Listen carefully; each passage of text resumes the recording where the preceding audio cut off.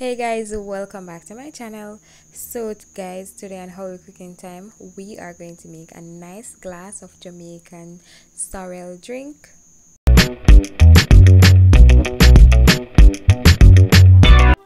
So guys, these are all my ingredients that I'll be using to prepare my sorrel drink before I sweeten it. I have my ginger, I have it all washed and clean. I leave the skin on because I prefer it that way. I find that you get more flavor from the ginger, especially when the skin is on. So I will be keeping the skin on, but I wash my ginger. I also have my pimento berries right there. I have about 24 pimento berries. Have my main ingredients, which is my sorrel. So guys, this is how it looks. I have washed my sorrel already. Guys, I have about 2 pounds of sorrel. So guys, the first thing I like to do is to pound my ginger. So this is how my ginger look after I pounded it. So I just crushed it basically, and I have my pot with my water in there. So to my pot I have 10 cups of water, which is 2.4 liters of water. So I added my ginger in my pot. So I'm just going to allow this to boil.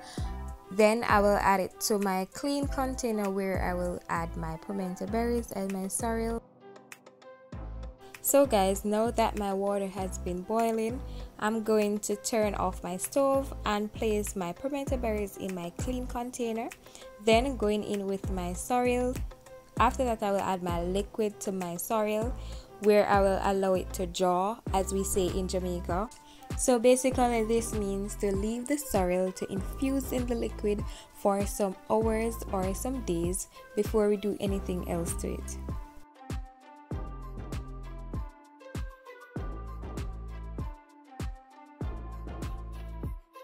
Just pouring that liquid onto my sorrel, then going to allow this to set aside for 24 hours.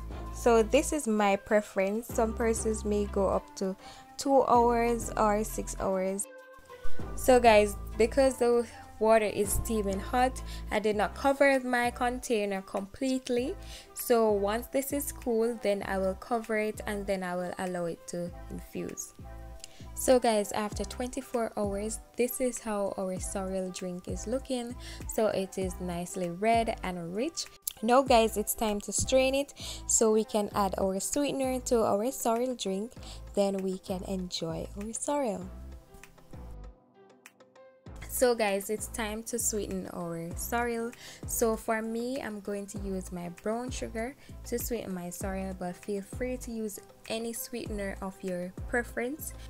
Guys, you can also add some Wray and Nephew overproof rum to your sorrel, as well as some red label wine. But for me, just using my brown sugar. So guys, I have half cup of brown sugar, but I will adjust the taste to my preference. Feel free to adjust the taste to your liking.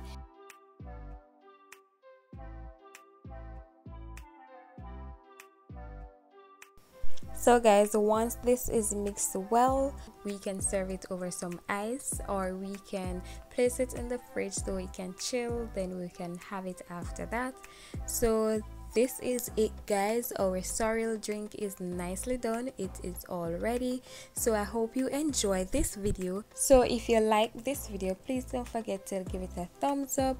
Comment down below what you like about the video. Please don't forget to subscribe if you haven't done that already. Thank you so much for watching guys. Thank you for your support. Thank you for allowing me to reach to 1,000 subscribers. Guys, you are amazing. I really appreciate you guys. So I want to say a big thank you to everyone, to my returning subscribers. Thank you so much for your support. Thank you for always being here. And to my new subscribers, thank you so much for joining this beautiful journey with me, your girl Howie. So until I see you next time, bye guys.